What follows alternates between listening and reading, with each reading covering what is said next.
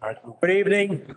I'd like to welcome everyone to the October 13th, 2022 meeting of the Burlington Conservation Commission. We'll try to talk a little bit louder because these microphones are not working. Technical difficulties. I call this hybrid meeting of the Burlington Conservation Commission to order. This open meeting of the Burlington Conservation Commission is being conducted both virtually and consistent with Chapter 107 and the Acts of 2022 through WebEx link provided in the agenda on the town's website and in person. Technology, reasonable public access is afforded to the public so they can follow along with the deliberations of the meeting. Public participation is provided during public participation part of the agenda.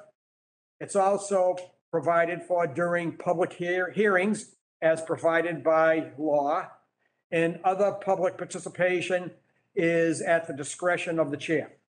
If the Conservation Commission encounters technical problems like tonight during this meeting, the chair may at my discretion decide how to address said problems, which includes proceeding with the in-person meeting despite any technological problems. A couple of other items. Please remember to, if you're online, mute your phone or computer when not speaking. Please remember to speak clearly in a way that helps generate accurate minutes. When recognized, please first state your name and, if a resident, where you live before speaking. Finally, each vote taken during this meeting will be conducted by roll call vote because it's a hybrid meeting. The first item as part of calling the meeting to order on the agenda is to confirm which members of the commission are present. As I call your name, please state whether or not you are present. All right. Ed LaTurco. Here. Jennifer O'Riordan. She'll be marked as absent. Don Bernstein. Here. Indra Deb. Here. Kent Moffett. Here. Bill Boyven. Here. And the chair, Larry Cohen, for the record, I am here. Okay. All right. So the next thing on the agenda is public participation. Is there anyone here for something, usually for something not on the agenda? Yeah, ma'am. Listen, I want to say hi. And please state your name for the record, and you have 3 minutes like everyone else. Yeah. You're free to talk. Please do. George Bassler. I just All want right. to say, Welcome. Nice to hear from you. I just want to say hi. I'm going to listen. Thank you. Well, that was okay. All right. Thank you for tuning I can say more if you want, but you probably don't want me to. Okay, no, you're welcome to listen. Thank you. All right. Anyone else for public participation? No. Okay. So the next item of business is item 3. It's the approval of minutes for September 8th, 2022. Is there any commissioner who would like to discuss the minutes? Anything major? I offered some comments and Eileen has them. All right. So they were minor comments, not for discussion. Correct. All right. Editorial. All right. Could I have a motion, therefore, to accept the minutes of September 8th, 2022? So move. Okay. Ed LaTurco moves it. Second. Second. Kent Moffett seconds it. Okay. Ed, how do you vote? Yes. Don, how do you vote? Yes. Indra? Yes. Kent Moffett? Yes. Bill Boyven? Yes. And the chair votes yes by a vote of 6-0-0. The minutes of September 8th are approved. Now we'll move to item 4. 4A is a certificate of compliance for 599/61 Middlesex Turnpike, the Noria Energy Corporation. It has a DEP number of 122-657. Someone here perhaps for that? Right here. Hey, you can, Here. Sure. I'm not sure that's working. so just state your name and who you're affiliated with, and we'll just go from there. Thank you, Mr. Chair. Good evening. For the record, Tim McGuire. I'm a wildlife biologist and wetland scientist here on behalf of Nuria, the applicant for the property. We are here to close out an existing order of conditions in which no work commenced for the property on Middlesex Turnpike. And its existing conditions, it's a gas station and a closed down D'Angelo's, as far as I'm aware, within buffer zone to BVW and riverfront area to Vine Brook. Again, no work has commenced. We are before you later tonight for notice of intent to propose something new. But until then, in order to pursue a new permit, we need to close out the existing OOC through the issuance of a COC. So we respectfully request the commission to issue that COC. All right, thank you for that summary. Eileen, do you have any reason not to close this out? No, it was approved by you. I think it wasn't approved by the planning board. So for various reasons, they've just changed their plan. They need to close it out. Nothing happened, as Mr. McGuire said. And was I have no reason. bond posted with this one? They had not yet paid, they had not paid a bond, no. So, And we don't have to return it if they never paid it. right. Okay. All right. Any of the commissioners have any issue? No. All right. Could I have a motion to close out their certificate of compliance for 59/61 Middlesex Turnpike that was issued to Nuria Energy Corporation, DEP file number 122-657? So moved. Okay, Bill Boyman moved it, second. Second. Indra. Okay, okay, Indra, you got it for the second. All right. Ed, how do you vote? Yes. Dawn? Yes. Thank you. Indra? Yes. All right, Kent? Yes. Bill? Yes. And the chair votes yes by a vote of 600.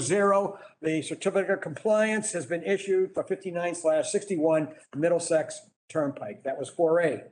4B, we have, you're all set. We'll see you shortly. Okay. 4B is 15 Dolores Drive.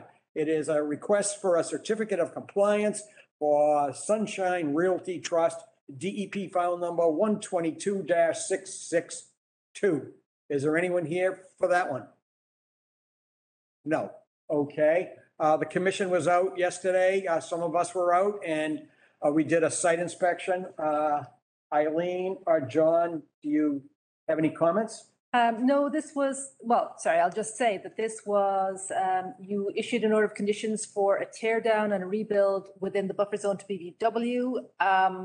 As you said, we went out yesterday. I had been out there a few times, had taken some pictures. Their, oh, wrong one. Sorry. Their fence is in place as you requested. I think there are some plantings behind there too. Their underground, their infiltration system is in place, and they have drip edge stone trench on the other side. The grass isn't quite coming up at the back, but I'm not concerned about that because it's not going to go anywhere. It's in the back, and the grass at the front is pretty well established. So I have no issues with this project, no particular issues with this project, and I think you could release the bond as well. All right, the full amount of the bond you're recommending? Yes, I think so.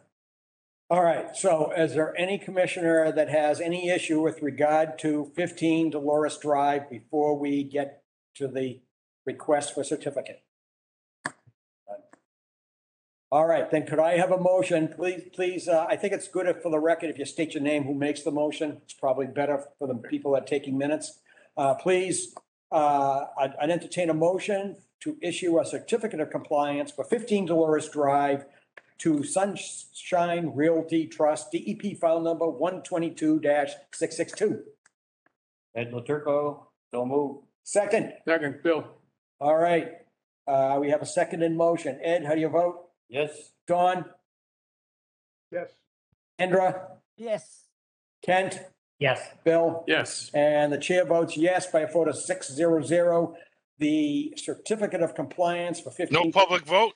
No public invoice? No, not on this one. It is already approved. Second, we have a bond for how much? 3,500.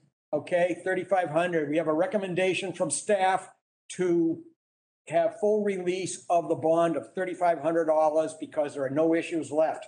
Is there such a motion? So moved. Indra.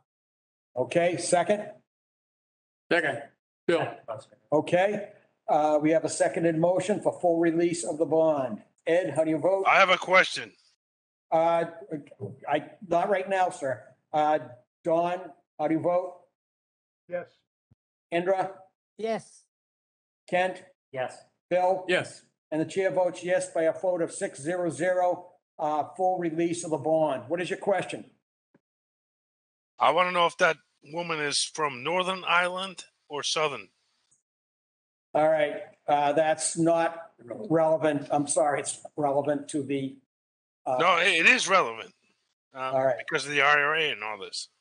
Okay, thank you. Next, we have, So you're not going to address my question? no, I am not. It's out of order. Next, we have item 5A. Right, so, We love you, Ireland. all right. Yes, you don't need to step in. Right, right. All right. Okay, 5A is a continued request for determination, 1 Elizabeth Ave by Stephanie Hamill. It is to clear, grade, and close the deck, and it was continued from September 8th. Is there someone here for that project, perhaps? No. Probably not. All right. It's near you. View. I was just going to explain to you that I exchanged, oh, I'm sorry, is that her husband on there? I exchanged an email with Miss Hamill earlier today, and she would actually like to take the grading and the wall building off the request. So it's now only for the tree removals, and at some stage they would like to enclose the deck, which was part of the original request. Okay, if I remember correctly, we had no issue with the tree removal. That is correct. We had no significant issue with the tree removal. All right. All right, so is there any abutters to this project at 1 Elizabeth? Is her husband here and I'm Not not here. recognizing him? I know. Okay, all right. So let's see, do you have any issue with issuing the determination?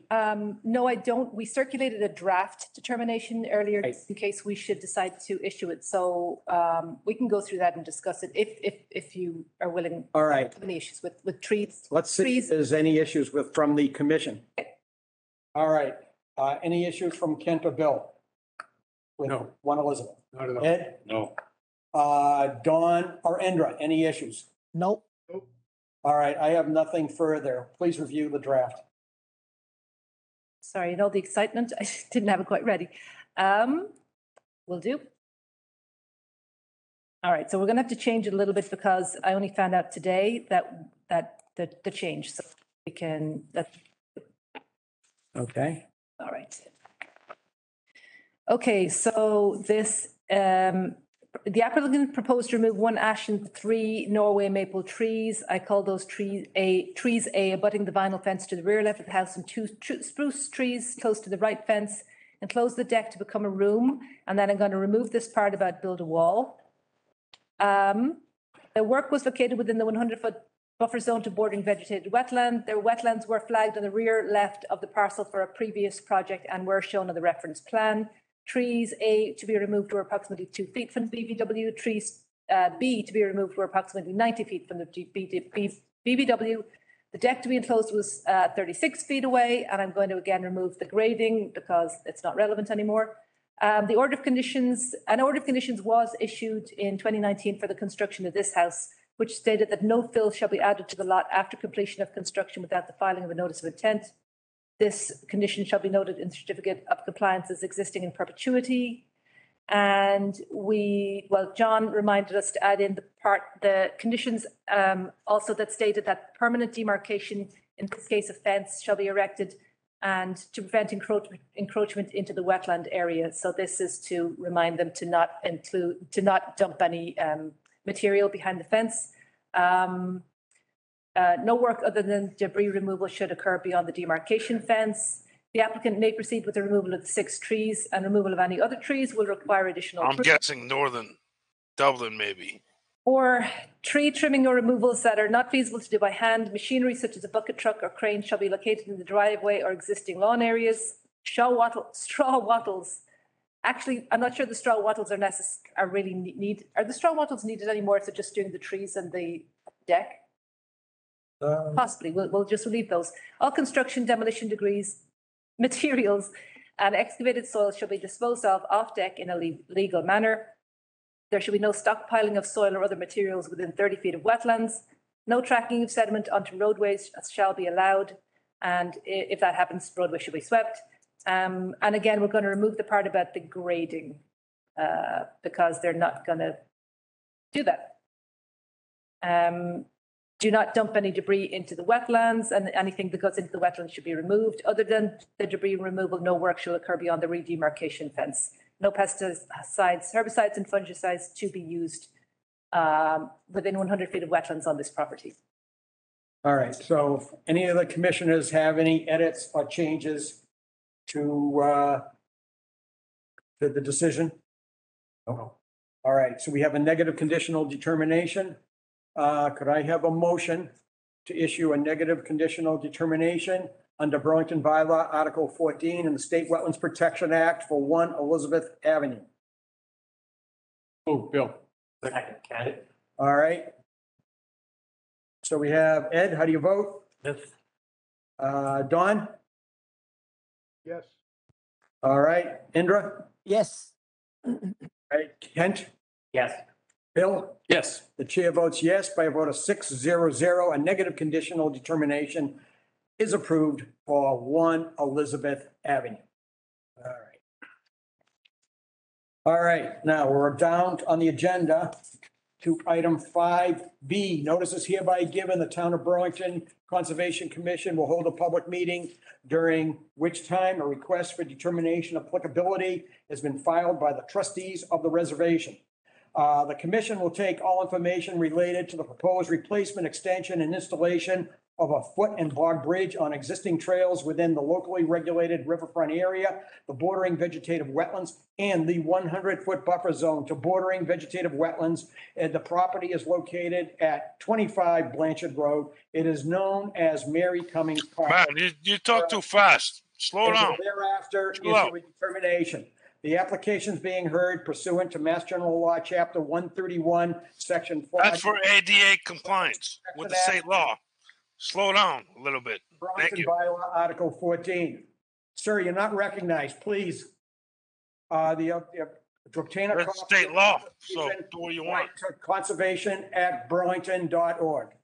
Okay, someone from the trustees here? Yep, I'm here. Hmm? I'm here. Can you hear me? Ken. Oh, Yes. good. Hi. Hi, sorry, I'm coming in on video. All right, please state your name for the record, please. My name's Chi Lin. I'm the trail specialist for the trustees, one of the trail specialists. Okay, and you, Jeremy Degg, Stewardship Manager. all right, so Back up. we're here representing this project. Yeah, Chi will take the lead. I'm here. All right, so would either one of you like to issue any summary at all? Make any comments on it?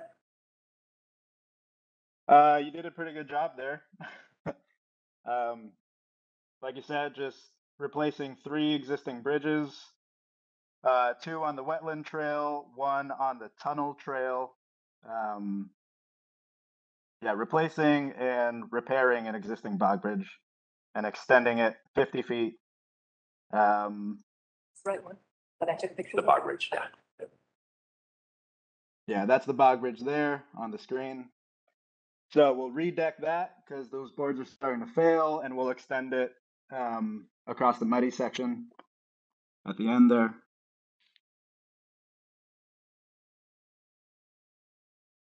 Can you all imagine this? You got to go to the town meeting or whatever this is to replace wood. Sir, the public is not recognized during this kind of proceeding, please. All right, relax. Go ahead. Okay, so this bridge here is obviously failing. It's in pretty Yep. bad shape. So we're going to Yep. replace it with an aluminum frame wood deck, 24-foot bridge. So it'll span a little bit further, get it off the, up on the bank of the stream.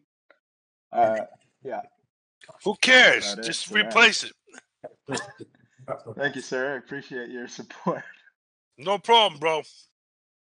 All right, so, And then Uh, there's one more replacement. I think the picture should be there if you want to scroll to the next. Those are my. okay, are you done, sir? No. Sorry, I was actually. No going more to- pictures. Well, Okay, there's one more they were our pictures. small footbridge that we'll replace with a swamp mat timber bridge, which we did in 2020 on another section of trail at Mary Cummings. Okay, item 6. Okay, we're gonna take something out of order because of the technical difficulties we're having. Oh, yeah, you're done. Thank you. All right, I just want to say thank you, and you're doing great and Thanks, Jeremy. It doesn't, professional. it doesn't quite feel that So are you, way. thank you. So are you guys. You're doing great as well. Thank you. All right, so we're Yeah. gonna, could I Thank have you a all very motion? much. Could I have a motion to take item number 6 out of order? Is there such a motion?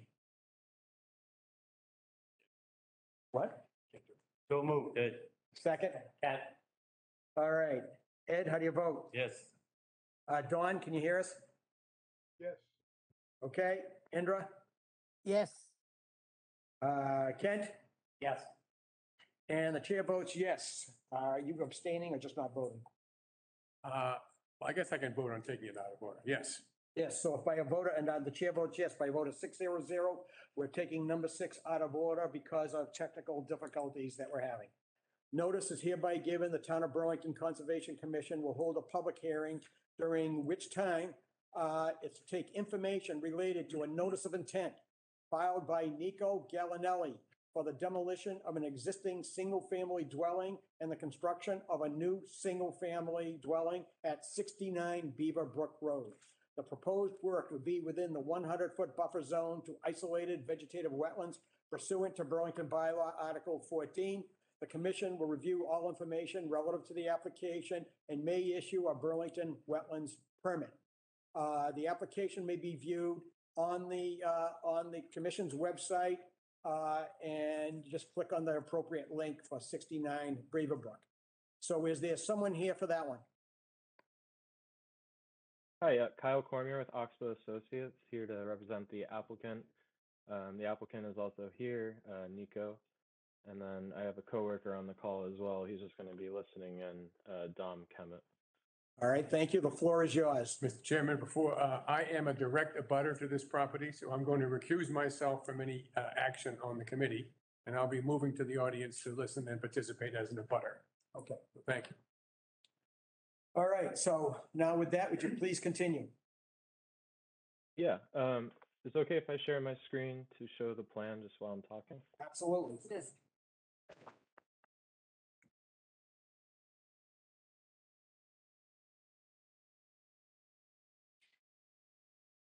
Okay, the proposed project is a tear down rebuild of the existing house.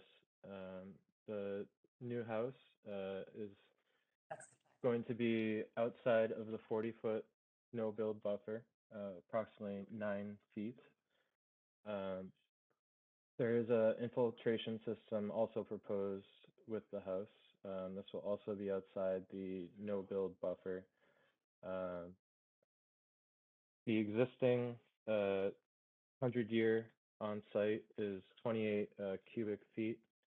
And then after the infiltration system is installed, it'll be 0.17, so an improvement over existing conditions.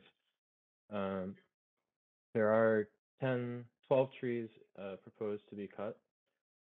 We are proposing 10 plantings to replace those 1-inch caliper, 5 red oaks and 5 sugar maples. There is a proposed stone retaining wall that is within the no build buffer. However, this is not going to be it will not be under a building permit since it's under the required height to be considered a building. So the bylaw does not apply in this situation.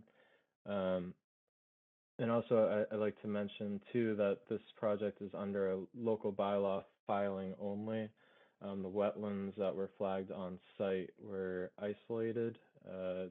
Dom in my office did the flagging, and he looked around the entirety of the wetland as best as he could and did not see any outflows or inflows, as well as looked at aerial images and did not see any inflows or outflows. With that being said, if there are any questions, I'm happy to answer them. Okay, Eileen, do you have some comments, please? I think Kyle's explanation was pretty clear. There's an isolated wetland in the back right corner of the house, which is the sort of western corner of the house. At least they have identified it as being wetland, an isolated wetland rather than a bordering vegetated wetland. They are proposing to build a retaining wall, maybe 25 feet or so from the wetland, and have a little bit of grading, but it's pretty minimal grading across most of the property, like approaching the house. The house is definitely going to be considerably bigger than the existing one. They do have a proposed infiltration system. My only question for any of the applicants who are here is what they're proposing to do for the driveway runoff. I think in the field, Nico has agreed to install a gravel trench alongside the driveway, if that's acceptable with the commission.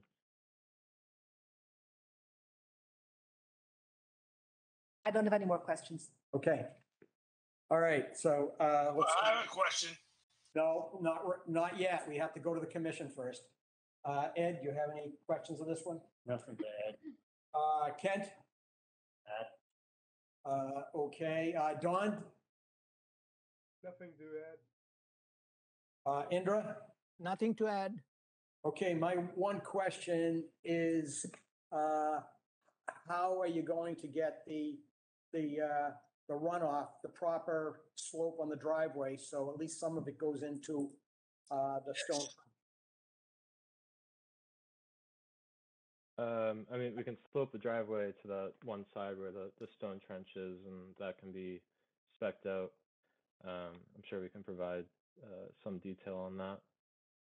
Yeah, I mean, you're going to provide some detail so that the construction people are aware of it?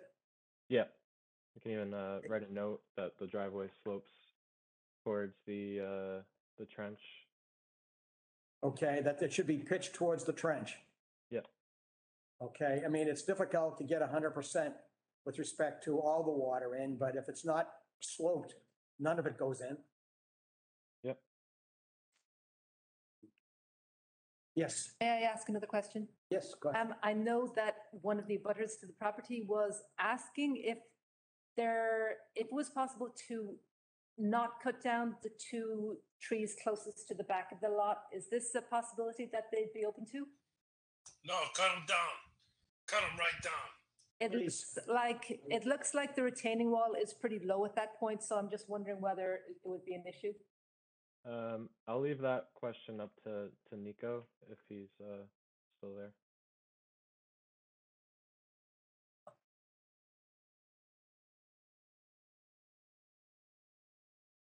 I can discuss with Nico regarding those two trees. I'm assuming it's fine to leave them. Sorry, I realized I was on mute. Are we talking about the two trees that are near where it says lot 83B? I think that is that, yes. Yes, that's the exact two, yeah. I'm just looking at, I want to say, and again, I'm speaking from memory, but I want to say that one of the main reasons to try to open this up is because some of these trees are not healthy. A lot of these trees are rotten on the inside, and I'm pretty certain at least one of those two trees is one of the candidates. But there are a lot of trees there that, while they are still alive, I agree, they're not going to do well if we don't. When we start sloping and grading and working towards keeping this somewhat, beneficial to the lower side of the wetlands, these trees are going to suffer. there's already fallen trees within this area that have fallen down in the last 2, 3, 4 years because they've been rotten, and it's just, they're being swamped with water right now. All right. Eileen, did you notice that these trees you're questioning were in poor condition? I didn't notice the shape of the trees myself. All right, so, I did. so the way It's gonna die. we normally, It's gonna fall in the excuse me, house. sir. Please, you'll get your chance. All right. Normally, the way we work with this is either you see something visible that makes it obvious, or if it's near the wetlands, it can't be taken down unless you get an arborist or something like that to certify that the tree is not doing well. Okay, so, I mean, I think, is that the standard way we leave it, Eileen? It is, these are both within the buffer zone, but they're, how far are they? Like more than 40 feet from the wetland. Yeah. I can help this. Okay, I think you have somebody in the audience who can maybe clarify this a bit better. All right. Okay, so first we're going to go to anybody in the audience that has a comment. Then we will go to anybody online. So first in the audience, Mr. Boyven, you have a comment. You're on a butter. Yes, I do. Thank you. I was the one who questioned those 2 trees. They're very small trees. They're like a 6-inch caliber. They're very healthy. They're literally right up against the fence on, I'm sorry, this is Bill Boyven. Oh, my goodness. 13 Fox Hill Road. They are right up against the fence, and I don't think that would affect your grading or anything at all. I've tied a yellow marker on each of them so you can see which ones they are. It's just that they're small. Their canopy is right above the fence, and they actually offer a decent screen between the 2 properties. And I don't think it would affect any of the operation you're trying to do. If you agree and you look at them as they are marked, I would appreciate it if you could leave them. Those are not the trees that I thought we were talking about, because the trees that I thought we were talking about were larger in caliper. If they are up against the fence, they actually don't do me any damage. I don't plan on removing the fence. I have no problem with leaving those there. Great, thank you. And then I had one other question. Are you planning to do some kind of rodent control or put up, the bait traps? I do that all the time before I tear down the house, yes. I have a concern with that because poisons are not good for the wildlife, and I'm a big Use wildlife natural fan. poisons, which is healthy And for the so, environment. I would, You should do something yourself, actually. Thank you. I'm willing to discuss that and appease. If you don't want me to put them in, I have no problem with that. If you want me to use an alternative method, I'm flexible in that regard. I usually do it to help the neighbors because it can be a problem, but good. I mean, on my own property, I have the boxes, but I put snap traps in them. So no small animals, my dogs can't get at them and stuff like that. So something like that would be a good alternative, I think. Okay. Thank you. Those are the only questions I had. Is there anyone else in the audience for 69 Beaverbrook? All right, is there anybody online who would like to make a comment about this project, 69 Yes. Yeah, hell Beaverbrook? yeah. I'm in support of this. Just vote yes. Thank you. State your name, please, so we have it for the record. George Bassler. Thank you, Mr. Bassler. Okay, is there anyone else online? Chairman, I think he's required to state his name and address. Oh yeah, you're supposed to say your location. No. That guy's a lunatic. I'm actually prohibited by federal law to provide my location. I'm a protected, I cannot provide my address. But they should vote yes on this. Hell yeah. All right, he doesn't want to, let the record show that he did not want to provide a location. All right, so. No, it's not that I don't want to provide my location. I'm in Burlington all the time. I cannot provide my location by law. All right. Is there anyone else online that would like to make a comment? All right, so I did not hear any major problems. So Nice to see the CPA. what Love y'all. were we going to issue at the next meeting? Was that the plan, Eileen? That is what we typically do. Your usual preference is to open at one meeting and close at the next. We did, however, delay these people by unfortunately having to cancel the last meeting. So it's up to you. All right, I didn't hear any issues that would prevent us from issuing, given that we canceled the last meeting. Therefore, If, unless any of the commissioners have an objection, please review the draft documents. Okay. Oh, sorry, wrong one. Okay, I didn't actually forward you guys a draft, but we did draft something in case we had this issue. Oh no, where's it gone? Admin, here we go. Bylaw only. Okay.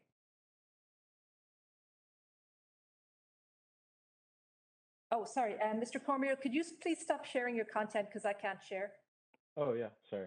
Thank you. Thank you. No problem. Okay, so the proposed project consists of demolition of an existing single-family residence shed and driveway and construction of a new single-family residence attached garage and driveway and associated grading and utilities. The applicant proposed to remove 4 trees. However, I think he said 12 right there. So I'll check on those. And plant 10 native trees in the buffer zone. Proposed work would be within the buffer zone to an isolated wetland pursuant to the Burlington Bylaw Article 14. Then we went through the filing history, the plan and document references, one of which was shared by Mr. Cormier. Today, the proposed work was within the buffer zone to isolated wetland. The wetland is isolated. It's not regulated under the Wetlands Protection Act. There was no field evidence that the area floods, so it was not deemed to be an isolated land subject to flooding. This application was filed under the Burlington Bylaw only. Scrolling down to stormwater management, they're exempt from the Massachusetts stormwater management regulations, but they do comply with the bylaw regulations, which states that runoff from impervious surfaces shall be infiltrated on site to the maximum extent possible.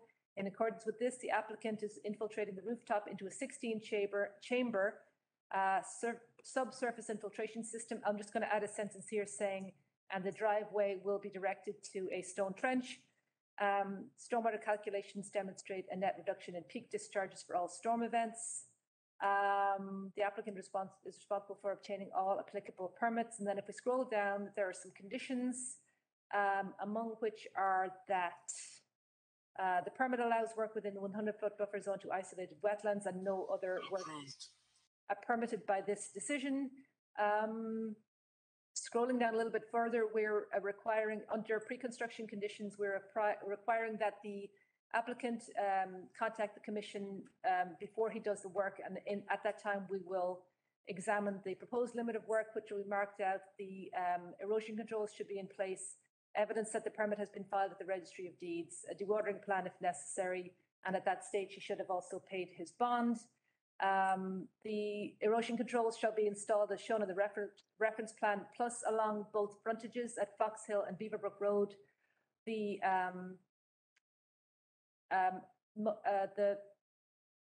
erosion controls at the back will be 12-inch compost filter tubes, but wattles may be used along the street frontage. I got the dimensions wrong here of the stone entrance trench because I had just thrown it in. I will put the correct dimensions in. Material shall not be stockpiled on the site within 20 feet of the site of the street, nor within 40 feet of the wetland. And no dewatering permitted without a plan that has been approved, and keep the site clean. Any debris that falls into the wetlands shall be removed by hand, and that condition shall be noted as existing in perpetuity. Scrolling down again, no pesticides, herbicides, or fungicides shall not be used within the buffer zone to wetlands. Rooftop runoff shall be infiltrated on site using a field of Cultec chambers. The infiltration system shall be managed as described in the operations and maintenance plan, which will remain in perpetuity. The retaining wall will be installed about 25 feet from the wetland, and the areas behind that retaining wall shall be left as naturally vegetated and not maintained as lawn or landscape. 2 signs shall be installed denoting that the area is protected wetland. The wall and signage shall be maintained in perpetuity. 10 native trees shall be planted in the buffer zone to the isolated wetland. No occupancy shall occur prior to planting of the trees and shrubs, and those that are that fail to survive within the first 2 growing seasons should be replaced, and the wetland shall be left otherwise natural in perpetuity. And we're proposing that the applicant pays a $2,500 cash performance guarantee prior to any site. Bullshit. And then the final part is just about how he goes about getting his certificate of occupancy and certificate of compliance.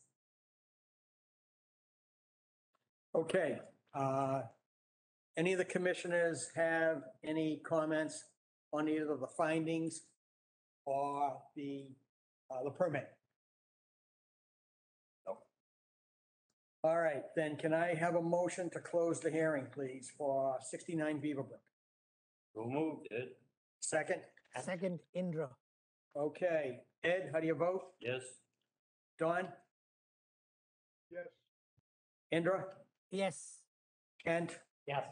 Bill? Oh, Bill's not in it. Okay, and myself, by a vote of 500, the hearing for 69 Beaverbrook is closed. Could I have a motion? Do we have the finding as separate? Some findings are separate, right? No, the findings were all in one because They were all only. because it's only a wetlands permit, right? Okay. All right. Could I have a motion to issue the order of conditions and approve the findings? It's just a wetland bylaw, this order of conditions. Wetland bylaw permit. Yes, but wetland bylaw permit. Issue a wetlands bylaw permit with the findings for 69 Beaverbrook under Burlington Bylaw Article 14. Is there a motion? Yes. So moved, Kent. Second? Second, Ed. All right. Ed, how do you vote? Yes. Don? Yes. Indra? Yes. Kent? Yes. And the chair votes yes by a vote of 500.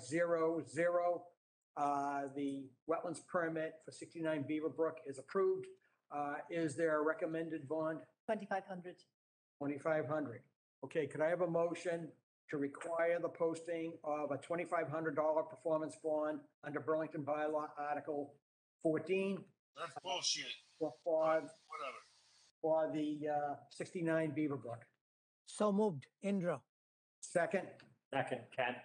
All right, Ed, how do you vote? Yes. Don? Yes. Indra? Yes. Kent? Yes. Okay, the chair votes yes by a vote of 500. The request is approved for the applicant to post $2,500 performance bond under Burlington Bylaw Article 14 for 69 Beaverbrook. All right, folks, you're all set. Thank you. Thank you very much. All right, thank you. Right, y'all. Hell yeah. All right.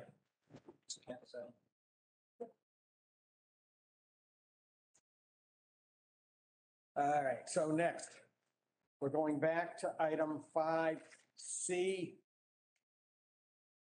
Notice is hereby given, the Town of Burlington Conservation Commission will hold a public meeting during which time we have a request for determination of applicability filed by Aidan Khalifa.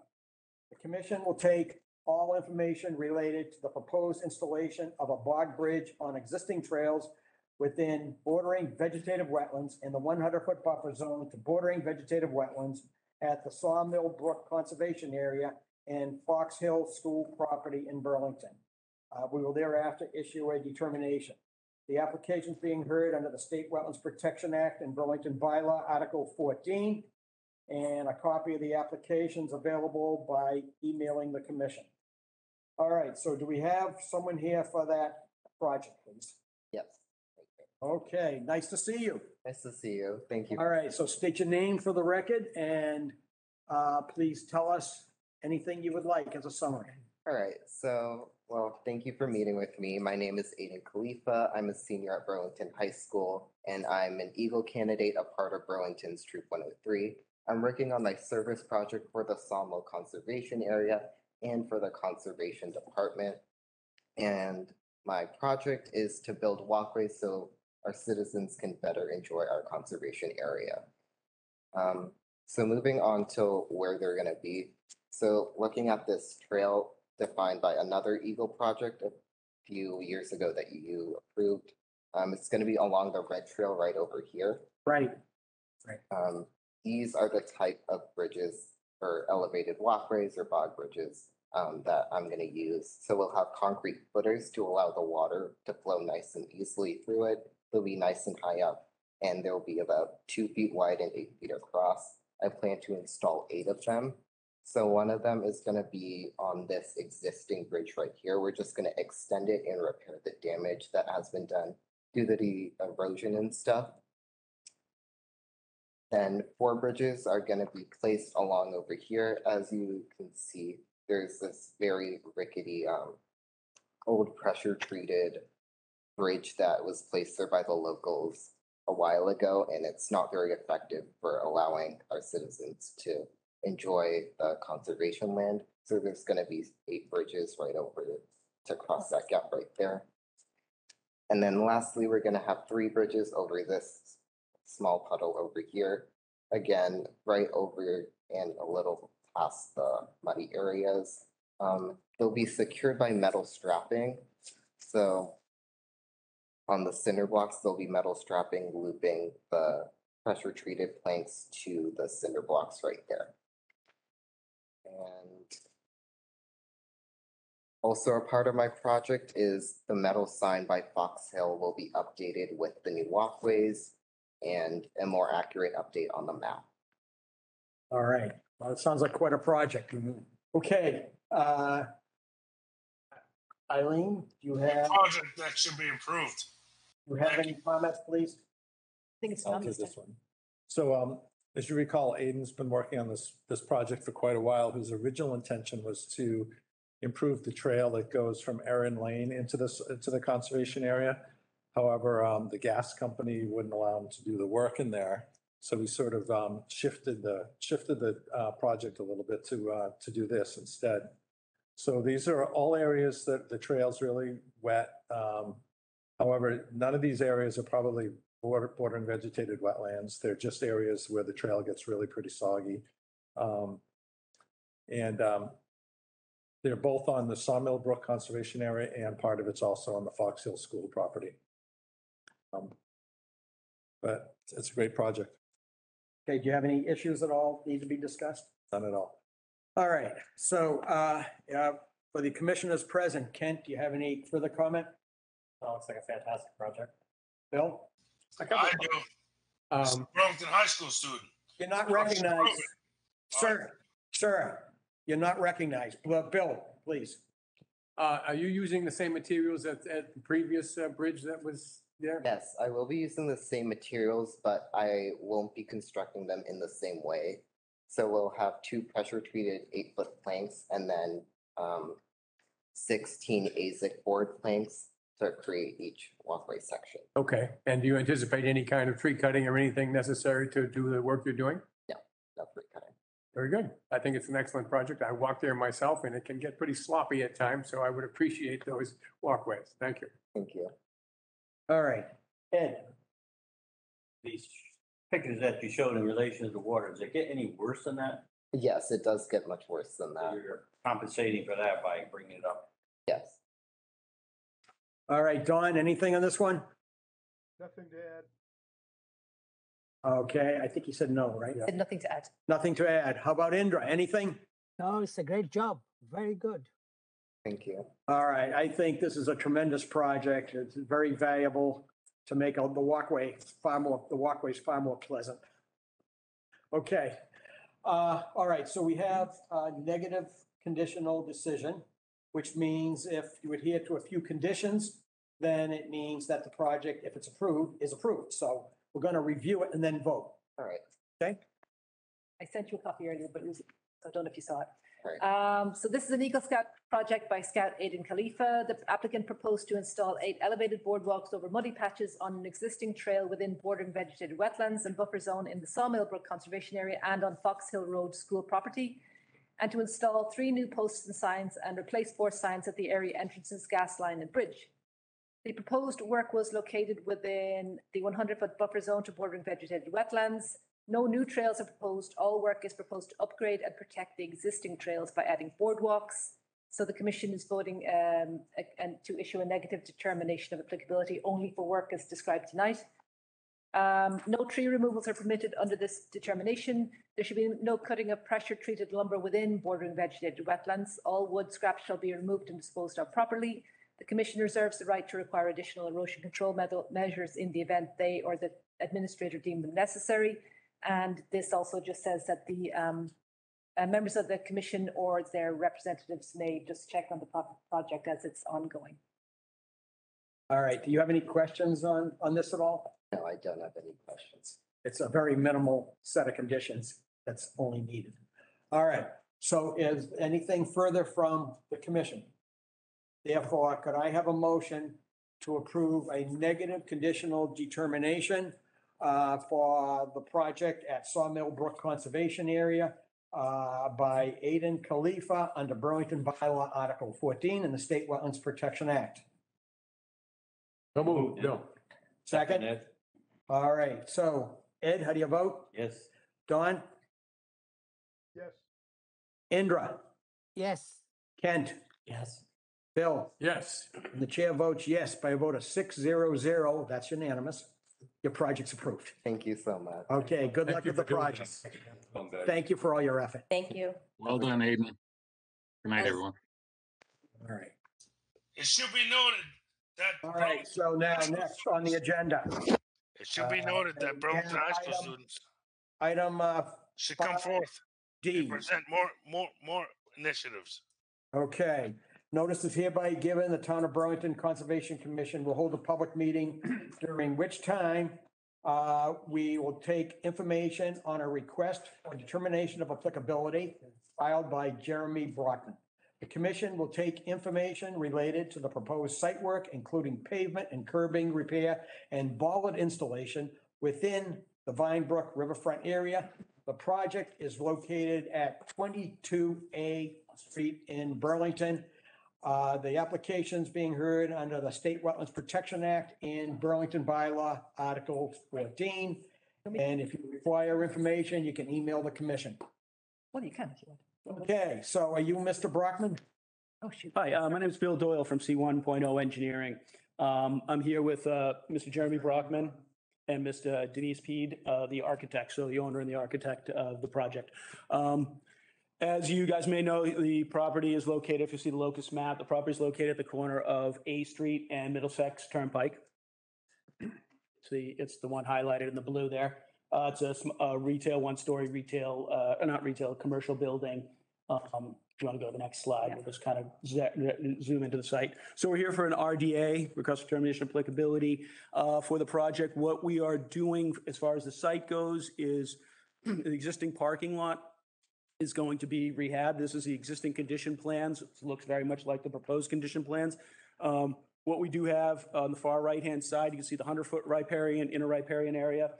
That's not on property. We are in the riparian area between 100 and 200. So the jurisdictional area is that outer riparian area. The other jurisdictional area is the flood zone. There's a zone X flood zone on the property, which we know is not, there's no elevation associated with it, but essentially that's where the FEMA line is.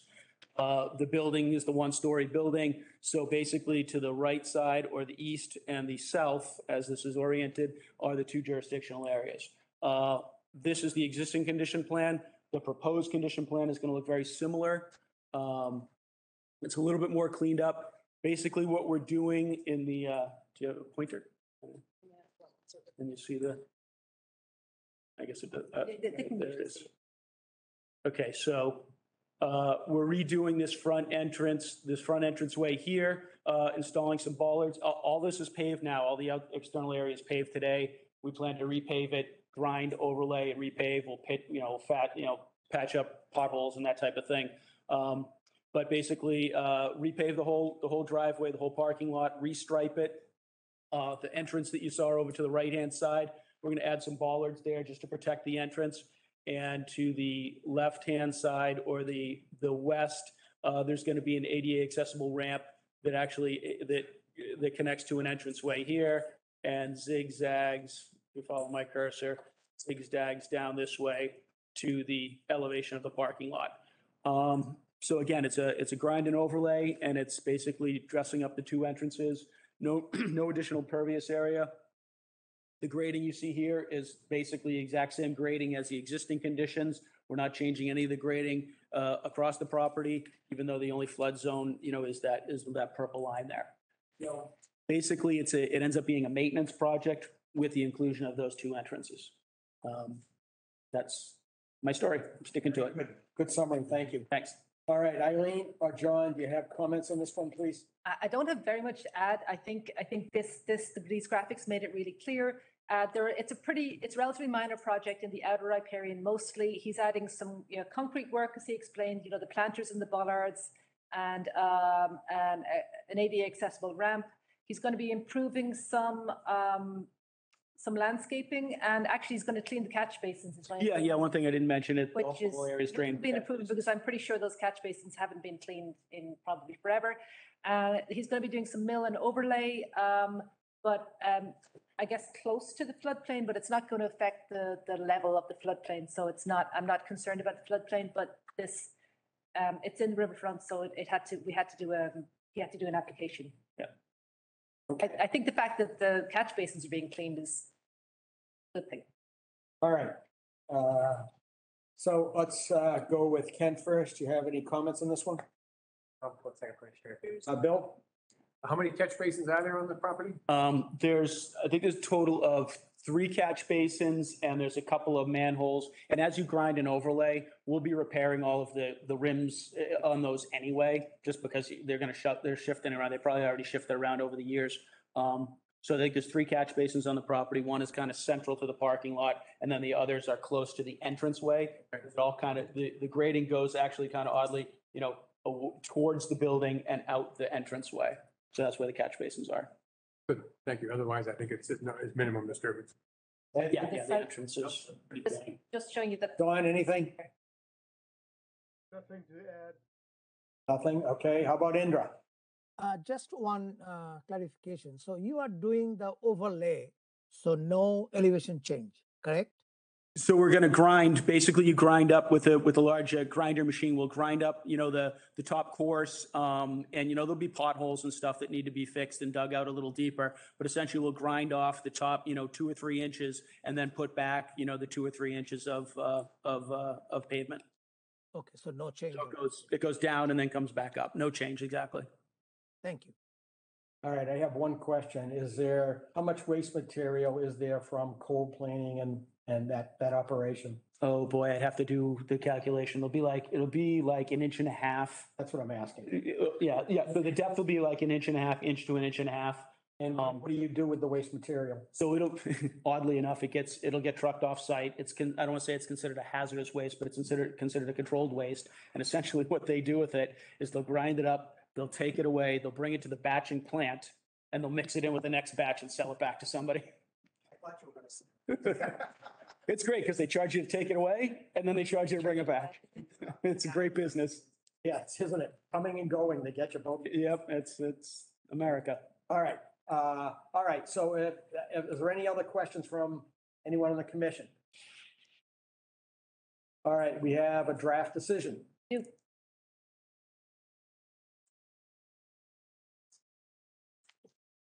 Okay. So the applicant proposed to resurface, that's mill and overlay, the existing parking lot, install a concrete entrance ramp to the building, concrete walkway with vertical granite curb and bollards, reconstruct a sidewalk ramp, providing a new concrete curb, and clean existing catch basins and manholes.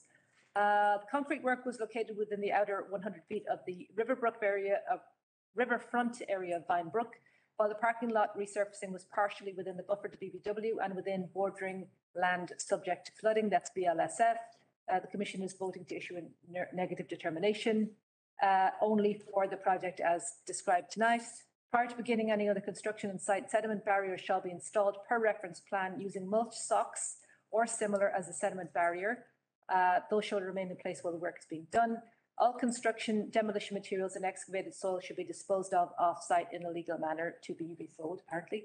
There should be no stockpiling of soil or other materials within the flood zone nor within the riverfront area.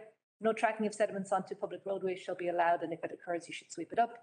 There should be no increase in impervious area under this determination, and there should be no change of existing grades within BLSF, that's the floodplain under this determination. All existing catch basins shall be cleaned and inspected, and the catch basins shall be protected while work is ongoing.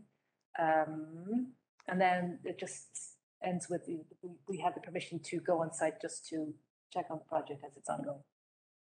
All right. Do you have any questions on the draft conditions at all? No, I reviewed them this afternoon and we went back and forth a couple. We're all set with Yep, we're good with them. Yep. Okay. Anything else from the commission? Could I have a motion to issue a negative conditional determination under Burlington Bylaw, Article 14 in the State Wetlands Protection Act for the project at 22 A Street. So move, Bill. Second? Ken? All right. Ed, how do you vote? Yes. Don? Yes. Indra? Yes. Kent? Yes. Bill? Yes. And the chair votes yes by a vote of 600. The project for 22 A Street is approved. Thanks, guys. Thank you very much. Good night. Appreciate your patience. Yep, thanks. Yep. Okay. Okay, item number 7. Notice is hereby given. The Town of Burlington Conservation Commission will hold a public hearing during which time it's related to a notice of intent filed by Nuria Energy Corporation for the demolition of the existing restaurant building and an existing gas station convenience store and the construction of a new gas station and convenience store at 59/61 Middlesex Turnpike. The proposed work in the riverfront area in the 100-foot buffer zone to bordering vegetative wetlands and bank pursuant to the State Wetlands Protection Act and Burlington Bylaw, Article 14. The commission will review all information relative to the application and thereafter may issue an order of conditions / wetlands permit for the project. The application material is available by going to the conservation website and pressing on the appropriate link to view all those materials. All right, good evening. Good evening, everyone. For the record, Tim McGuire. I'm a wildlife biologist and wetland scientist with Goddard Consulting here on behalf of Nuria Energy. I'm joined as well by Andy Platt from Bowler, our team's engineer. So regarding this project, you may have heard news. We were recently issued a certificate of compliance for the project, opening it up for additional permitting. So we're here before you for a similar permit as to what we've previously requested to construct a gas station and associated convenience store on the property off Middlesex Turnpike. There's an existing parking lot associated with a gas station out there now, as well as in a closed restaurant on site. And we're working on pulling up the site plans. We could show. Yeah, I was just wondering what you wanted. So yeah, there's actually a colored up one in there too. Oh, is it down here is one of the, Yeah. what I mean is, I can point to exactly which one. sorry, wrong one. It's all good. One of these? Yes, it's the one. Oh, sorry, gotcha. Okay, well, I'll share this right now. Thank you very much. Talking. So as we get the site plan up, on-site resource areas consist of the perennial stream Vine Brook casting riverfront area onto the entirety of the parcels. Yep, thank you. We have the site plan up. You can see the plan is oriented to the northeast, so Vine Brook right there to the northeast, as well as bordering vegetated wetlands associated with that casting buffer zone jurisdiction onto the property as well. Contrarily to the previous permit that we were approved for this property, our new construction is going to result in a net decrease in existing impervious surfaces on site. We're before you under 10.585, the redevelopment standards for riverfront area. And as well as that, we're providing the net benefit to the property, increasing green space with approximately 140 shrubs and I forget how many trees, I believe 20 trees. You can see those on the fringe areas of the property behind the proposed building and to the north on the left-hand side of the property. So again, net decrease in impervious surface, net increase in vegetation and green space as a result of the construction. We've submitted a set of site plans to you, and then afterwards we made some slight revisions in light of previous comments from the town, including moving the underground storage tanks, which were previously to the east of the gas station setup in the middle of the site plan there, and we moved them to the north, putting them further away from any on-site resource areas, as well as some minor revisions. Stormwater, we are, it's our belief that we're compliant under the Wetlands Protection Act, the local bylaw, as well as meeting the stormwater standards for the property. Again, resulting in a net benefit for the site and allowing it to be developed instead of sitting in its existing conditions. So I believe, Andy, unless you had anything else, I'd be happy to address any questions or concerns from the commission and public. I think you covered it. Okay. John or Eileen, please, for comments. Well, I think it would be good if there was a discussion about, I think it would be good if there was a discussion about the stormwater management. Okay. Sure. The stormwater management is essentially the same as it was the last time in 2019. So all the runoff will be captured by catch basins with deep sumps routed to a underground, well, the roof water will go to an underground infiltration basin along with the canopy roof runoff. So that's all considered clean runoff. The catch basins will be routed to a water quality unit, and it all goes to the south, to that existing swale. It's almost exactly the same as previously approved. Just the only difference is the infiltration basin is in a slightly different location. So the infiltration basin is on the north side? Plan north, but yeah, it's actually the east side. The side north is to the left on this one. East side, okay. So under the riverfront redevelopment regulations, there have to be improvements in the riverfront area, and it should meet the stormwater standards to the maximum extent practicable. The reduction in impervious surface would certainly qualify as an improvement in the riverfront area. And the stormwater standards are probably being met by infiltrating the rooftop and the canopy runoff. Whether or not that's to the maximum extent practicable is really for you to decide. So none of the proposed pavement is being proposed to be infiltrated. What was that last comment? None of the pavement is proposed to be infiltrated. It'll all just be captured in catch basins, then routed through a some sort of proprietary structure, hydrodynamic separator, I believe, and then discharged into the wetlands. So I guess the question would be whether or not it's possible to increase the amount of infiltration on the site. So in addition to just infiltrating the rooftop, if some of the parking lot could also be infiltrated after pretreatment. Could you explain the difference between why the old one was closed out? I mean, maybe I missed it and you said it. The old one was closed out and the new one has been filed for the same site. So the board issued the certificate of compliance as no work commenced for the previous permit. But why didn't you continue with the previous? I'm sorry? There was an issue with the planning board. So the planning board never approved the previous project. Oh, so it had to be. It was eventually withdrawn, I believe, correct? Yes, it was. Yeah, All right, so it had to be withdrawn because of the planning board. correct, We approved it. correct. So this is a different layout. We can fix that. All right. All right, so let's what we'll do is we'll take, you may not be able to answer every question, but we'll make a list of the questions and then you can submit the answers if you need to. But let's see where this goes, okay? Maybe we'll have a list, maybe we won't. All right, so Kent, do you have anything on this one? All right, Ed. I'm still reviewing. Okay, you can come back, okay? Bill, Where is the treatment for the pavement runoff? Does it go through, I mean, I see catch basins and I'm having trouble finding where it actually gets any kind of treatment other than a catch basin. Yep, to the bottom right of the building. So the lower right of the plan, there's going to be a circle there with a D in it. Yeah. It should say stormwater quality unit. Yeah. That's where the water all gets routed to the further to the right. It's off the view there.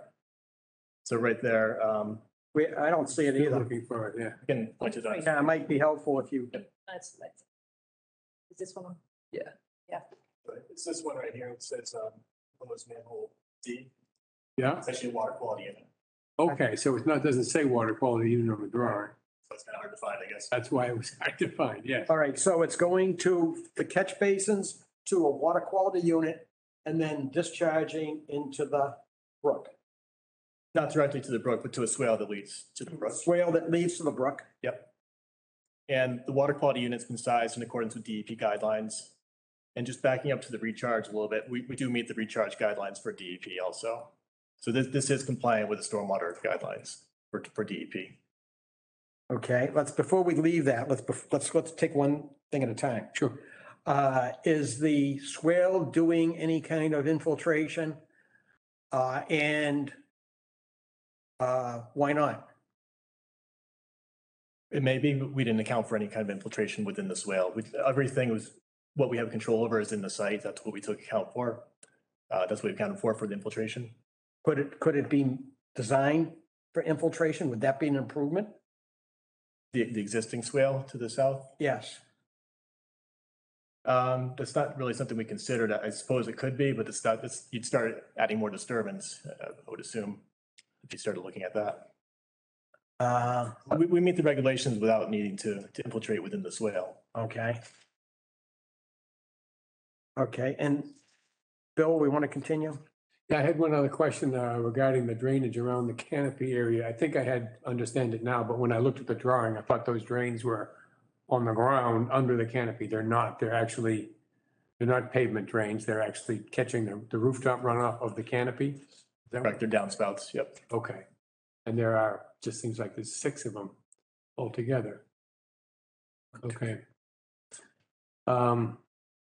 That's all the questions I have at this time. All right, Don? And just going back to the so-called swale. Yeah. Because the site is so difficult, we didn't really review the flags. So it's not certain that the wetland doesn't extend up into that area. Certainly during mean annual high water of Vine Brook, the water backs up into that area. Yes. And it may be there long enough so that that's actually a wetland. So in other words, wetland flags A2 and A3, I'm not absolutely certain that those are accurate and that the wetland could extend up into that area that they're referring to as a swale. What's the implication of that statement? The only implication is that I certainly wouldn't want them going in there and doing any work. If it's a wetland. Yeah. All right, so you're suggesting it may not be advisable to do anything further with that swale? Correct. All right, that's what, okay, I want to know where that was going. Okay, Don, do you have anything? No, I don't have anything else. Okay, Indra? Yes, the size of the building, the new building, is that bigger or smaller of the previous one which was approved? I don't have the exact numbers in front of me, but I believe it's slightly larger. Slightly larger. Okay. Now, Slightly, going yeah. back to that question, which I think John asked, why don't you infiltrate from the pavement area instead of using the infiltration system and quality device? I'm sorry, I didn't quite understand. Did you look into the infiltration from the pavement area? Oh, well, it wasn't necessary because we meet the guidelines, and then you need additional treatment prior to infiltration of pavement water. So it just made sense to put the canopy and the roof into there, which provides the necessary recharge, which actually exceeds, there's dry wells on the site right now. So the proposed infiltration actually exceeds what's out there right now. I see. Okay, thank you. All right, I have a couple of questions for you.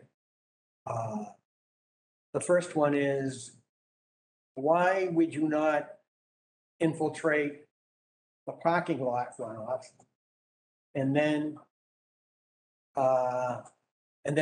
just discharge through the swale or something, or somehow discharge the canopy and the rooftop stuff? In other words, switch how you're doing it. Well, it's easier. The roof runoff and the canopy runoff are considered clean runoff, so it doesn't need treatment. Right. That way you can put it straight into the infiltration basin, whereas the pavement would need treatment. So you'd have to reroute the pipes. You'd have a more complicated pipe network. And it just. But I'd almost rather see a cleanest discharge of the rooftop runoff going into the stream and the wetlands, as opposed to the stuff off of the parking lot, which is dirty. I'd rather have, and then keep it on site and infiltrate it, and then have some kind of maintenance for the little bit of stuff that fills up into your infiltration area. Why wouldn't you do that? I'm not saying I know it's better. I'm just asking this question because it seems to me I'd rather have clean water discharged into the stream. Yeah, no, I understand your point. In this case, in our opinion, the runoff from the parking lot is clean, meets all the guidelines, all the requirements. Let me ask our staff, see if they agree with you. John and Eileen, is there any merit to what I'm saying that I'm throwing out there? Well, sure. I mean, infiltration provides additional treatment that you wouldn't get by discharging directly. I mean, you may consider it clean, but it's not as clean as it would be if it were infiltrated. Infiltrating stormwater does a number of things. One thing it does is helps mitigate peak flows. And there's certainly down gradient of this site there's a floodplain, and there's a lot of properties that are in the floodplain. So you're not proposing to do any detention. You're just strictly doing infiltration. So one of the things we're trying to do is reduce the volume and rate of runoff from the site. Water quality is important as well, but we're just trying to mitigate for all the pavement that we have in this area. We have a project, the next project on the agenda is a similar redevelopment site, and they're proposing to infiltrate basically all the runoff entirely, virtual, and reduce their existing peak rates and volumes of runoff to practically zero. So I'm just wondering, why couldn't something like closer to that be possible on this site? Mr. Chairman, may I introduce myself and speak? Yeah. Is this a live mic or? I don't think so. I can speak loudly, so hopefully that's acceptable. That would be fine. Good evening, Pat McLaughlin with Noria Energy. I appreciate you having us here. And some of the factors that went into the design that we have before you, well, primarily being that we were going off of what was previously approved. So obviously we understand that additional topics can come up, and so we're happy to evolve the design accordingly. To speak towards some of the stormwater stuff, I'm a licensed engineer myself and have practiced engineering throughout New England. And so I'm going to try and do my best. It's been a few years since I've done technical stormwater design, but in my experience working with multiple, gas and convenience store end users in multiple states here in New England before becoming part of the Noria team directly, it was always industry practice not to infiltrate surface water from the LUPL, which is the land use with high potential pollutant load. So gas stations qualify under that definition of use here in Massachusetts. So typically the standard would be for our types of uses to infiltrate quote unquote clean roof and canopy runoff and forego doing that exercise for the pavement surface areas associated with that LUPL use. We have on larger projects, say where there's a drive-through lane that might wrap around the back of a building that's separated by some grade breaks in the pavement, high spots, we could consider that out of the LUPL use area and infiltrate rear portions of paved surfaces. So that was some practices that we've done. In this case, what's interesting through this conversation is that in New Hampshire, DES won't allow you to infiltrate a gas site, period. Mass does. So if that was the preference of this board, we could add infiltration for this project and bring up the site recharge number.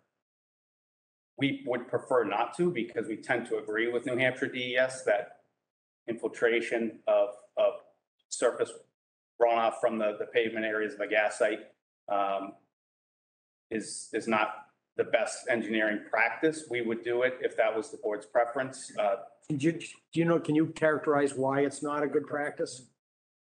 I just think it leads to uncertainty as to where that has gone. But what I was going to say is the caveat to that is that your point was that we discharge to a surface resource area. So at the end of the day, I think it's the board's preference as to which way we could go with that. If the board would like us to infiltrate, there are sites that we currently have that have stormwater infiltration systems. So it's not unheard of. Like I said, it's just more often than not, we would sit or present in front of a board or sit with a technical review committee that might say, oh, we'd rather see you do the roofs. So I think that's where we're at with why you have the design in front of you, but we're happy to accommodate. Could you define the acronym? You said LAPL site?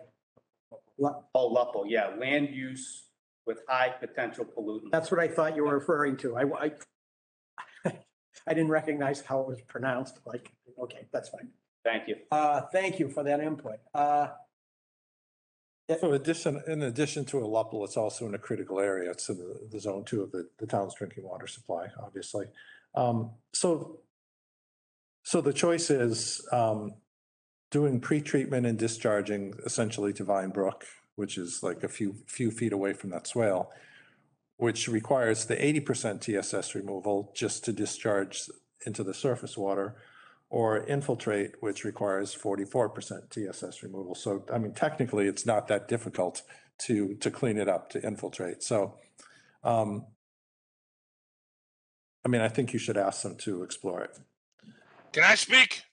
No, And there's certainly, yeah, when please. do you open with the planning board? We're still talking. We'll get there. Please be patient. Yeah, it was whenever. Yeah, the 3rd, I think. And 3rd of November? Okay. So there's plenty of time. They don't meet with the planning board till after our next meeting. Okay, so it's, I'll just make 2 comments. One is, it seems like that we should table this for, have you guys take a look at it, please. And second is I'm always mindful of the fact that it discharges into Vine Brook. Vine Brook discharges, I believe, into the Shawshene. Is that correct? That's y'all's problem. Vine Brook goes to the Shawshene. And during some times a year, we pump it into our mill pond and drink the water after appropriate treatment. And other people. Which you cannot do. Other people. You can't drink the downstream- water. Other people downstream do the same thing. They use it for our drinking water. So it's worth. You cannot drink the water, man. Don't worth- lie. Please, you're not recognized. Could you please put it on the list to take a look at it, please, and see what can be done? I'll do that. Okay, the other question I had is, are you removing the existing fencing in back? And are you reusing it, keeping it in place? No, it's going to be removed. And another fence is going to be put up? Yeah, yes, we can put another. Is there any specification that because of the nature of the site, it's going to be a convenient mark, right? Right. Is there any specification on that fence that it's going to come down to the ground so all the stuff doesn't blow underneath during, a heavy wind and any of the paper stuff blows underneath right into the stream? Do you have any specification, or if you don't, should you add that specification? Yeah, we can definitely provide that specification, eliminating any kind of gap to the ground. Yeah, because I don't want it to have it where the trash just blows underneath into the bank and into the stream. Okay, I think we had conditions on the previous order to that effect, and we can certainly do it again. okay. Y'all should be privileged and proud that a business is coming to town. All right. So next, let's see, anybody or further on the commission have comments about this? Is there anything else from the staff that we need them to look into? No. Okay, and then I have one question. How do you characterize, you're supposed to have improvement because it's the riverfront area. How do you characterize, how would you express the improvement required by the regulations Are you lunatic? for the riverfront area? So in its existing conditions, as far as I'm aware, there's no stormwater management currently on site. As a result of this proposal, we will be infiltrating the water, as Andy's gone into detail on, from the roofs. In addition to that, we're decreasing on site. There's a significant reduction in the pavement area as a result of this proposal. And with that, we're not only removing it, but we're adding hundreds of native plantings in as well. So we believe that standard has been met. There's no changes to the limit of work that are increasing any further to the riverfront area or expanding the pavement really in any areas. So we think that reduction, the addition of stormwater management, as well as the substantial planting scheme will satisfy the requirements in 10.585. Okay, good. Thank you for that summary. Appreciate it. Can I make one more comment about the infiltration, just as soils on site? I think if we take a close look at the grading plan, you're going to see that we're actually removing the existing soils on the site because they aren't really suitable for infiltration. So that's the reason why the infiltration is somewhat limited. So we actually have to take the existing fill out of the site and replace it with something better. So that's why the system is relatively small, although it still meets the regulations. So asking for more infiltration, and we can definitely take a look at it, but it's going to be the same situation. That will come out when you look at it, just a little bit more detail. Okay. I understand. Okay, so is there anyone in the audience for 5961 Middlesex Turnpike? We're going to. Yes, me. Not yet. I'll get to you. Comments from the audience, please. Is there anyone? Okay, this is a public hearing. I can take comments from the web. Or anybody would like, state your name and then speak for 3 minutes. George Bassler. How you doing, y'all? Good. Yeah. I like that Irish girl, man. She's good. Let me tell you something, bro. You're blaming local businesses for coming to town and trying to redevelop for the water in town. Are you batshit crazy? That's a question. You can answer if you want. Please state whatever you would like to state. This is for you to state stuff. Well, it's none of your goddamn business what they want to do. Let them go to town, build their businesses, and have fun. What do you think about that? Yeah? Thank you. All right, thank you for the comment. No problem. Is there anyone else? Wake up. All right. So what we have is a short list of things to look at. I just have one more question. Yes. Do you require some for like, there's Brian and John, do you require some for like plantings? Like if they're gonna, there's some type, I don't know, it's based on the, like the restoration plantings, is there like some type of like growing season on them? I guess I have to check in. They're really landscape plantings. Yeah. All right. So what I heard is, John, what I've heard is that we're going to take a look at the infiltration arrangement. Is there anything else on the list? I think that's it. You were concerned about fencing. I put a note that we'll add it to the conditions. Yeah, that was about it so far. Yep. That's about it. Yeah. All right. So you're going before the planning board when? Yeah, 3rd of November. 3rd of November. Okay, so we are at the 13th. So should we perhaps, I don't know if it's advisable to close before they even hear it. No, we'd be acceptable of making sure that planning board doesn't have a change that would impact your order. Right. Yeah. So we will see you, so should we continue to November 10th? All right, and I guess, John and Eileen, will you make a determination on whether, based on what happens, we might be able to close at that time? Okay. Okay, an issue, okay? Okay. All right, so could I have a motion to continue the public hearing for Nuria Energy 5961 Middlesex Turnpike to November, the meeting of the commission, November 10th, 2022. Is there a motion to that effect? Moved it. Second? Second, Kent. Okay, Ed, how do you vote? Yes. Don? Yes. Indra? Yes. Kent? Yes. Bill? Yes. The chair votes yes by a vote of 600. The hearing for 5961 Middlesex Turnpike is continued until November 10th. Thank you very thank you. much. Have a good day. Okay, thank you very much.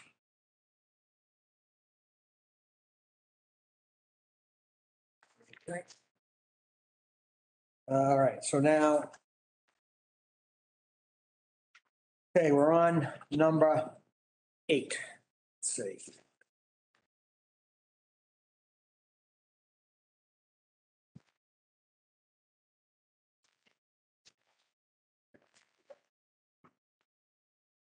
All right, notice is hereby given. The Town of Burlington Conservation Commission will hold a public hearing.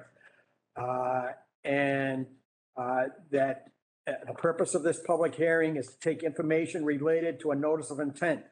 It's filed by Mark Hawkinson of Clipper Holdings LLC for the demolition of an existing commercial building and the construction of a new commercial oil change facility at 49 Middlesex Turnpike. The proposed work would be within the 100-foot buffer zone to bordering vegetative wetlands pursuant to the State Wetlands Protection Act and Burlington Bylaw Article 14. The commission will review information relative to the application and may issue an order of conditions and wetlands permit. The application material is available on the commission's website, and you just go to the link and the materials will come up. All right, people, good evening. Good evening. All right, so you ought to go through the introductions of who is here with you. And then the floor will be yours. That's fine. Bill Lucas with Bowler Engineering, and this is Angela Botto of Bowler also. She will be giving the bulk of the presentation. We also have Mark Hawkinson of Clipper Holdings here with us tonight. And we'll do our best to keep him out of the conversation, but if we need him, he will join. This is our first hearing with Burlington for this project. We are scheduled to be before the planning board for special permit on November 3rd. With that said, I think I can turn it over to Angela as she has all the particulars. Thank you, Bill. Let me just move to the next slide. So here's our site. It's located on Middlesex Turnpike. True north points towards the. You have to, the microphones aren't doing well at all. Those microphones don't They're not working. to talk loud. Yeah, I can talk louder. Yeah, you'll have to talk loud. So the parking lot on plan left, that is true north. There's also commercial properties towards the right-hand side, and then up towards where you see the woods, that's where the wetlands are located. Can we just flip to the next one? Yep. So this is our survey of the site. It's an existing 0.45 acre site. It's very small. It currently operates as Ned's Automotive Repair Service. As we could see from the last slide, a majority of the site is paved with a little bit of landscaping on that abutting side. The site is located in Burlington's General Industrial District, and it's also located in a Zone 2, which we'll touch on a bit more with the stormwater.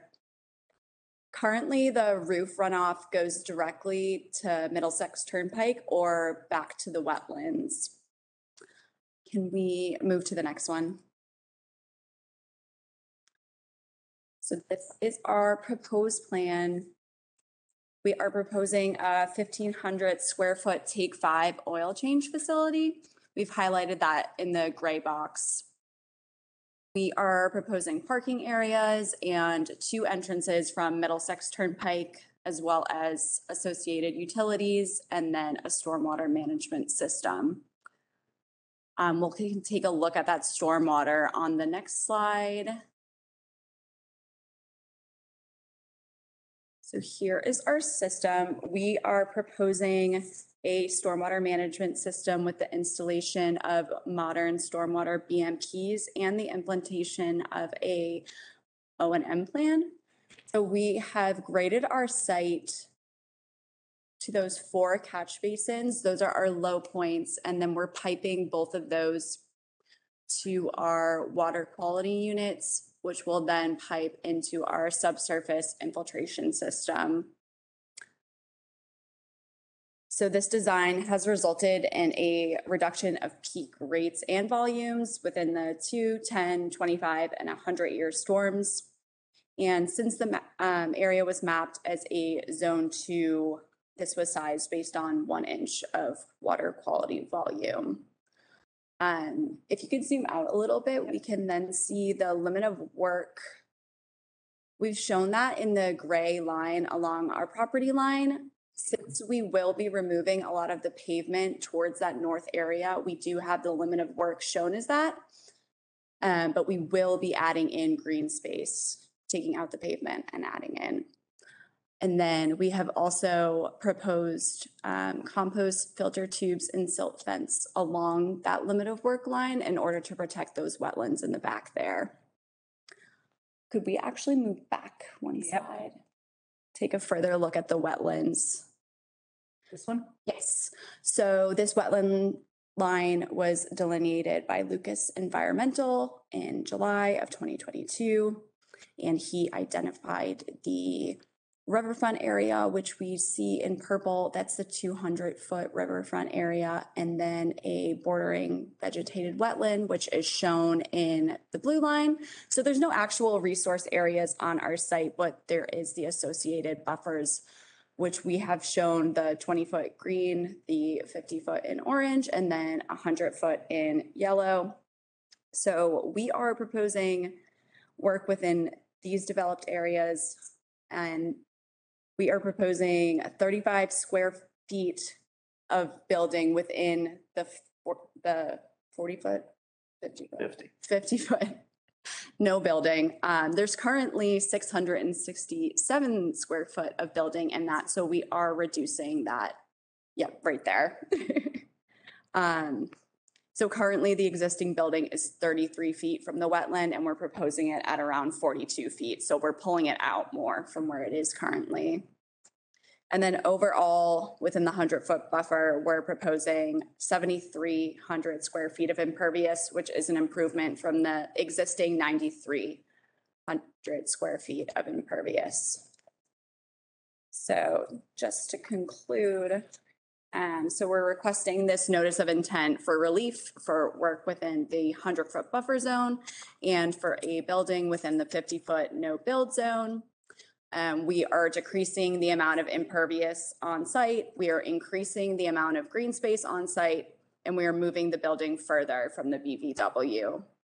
We are also installing a stormwater system to capture runoff, and we are not eliminating, we are reducing the amount of runoff currently going to Middlesex Turnpike and out to the wetlands. And with that, do you have anything to add? That was great. Thank you. Thank you. All right, great summary. Thank you. Thank you. Eileen or John, do you have some comments on this, please, or issues? Sure. So the commission did a site walk there yesterday, and I think it was probably unanimous that almost anything there would be an improvement over the existing conditions. This proposal is certainly a big improvement, both with the reduction of pavement and additional green space, and also the stormwater management system, which is really, it's an ambitious infiltration plan where they're basically infiltrating virtually all the stormwater. The peak rates of runoff and the volumes of runoff are reduced, tremendously. So I think it's a great design. Now, there's one caveat. In talking with the planning director today, she had talked to the Board of Health, and they have not reviewed this. And they're under the impression that the site, at the very least, has down gradient property status, and it may have its own issues as far as groundwater contamination. So the Board of Health is certainly going to be reviewing this and the feasibility of doing infiltration on this site at all. So, I mean, if this plan is feasible, I think it's great.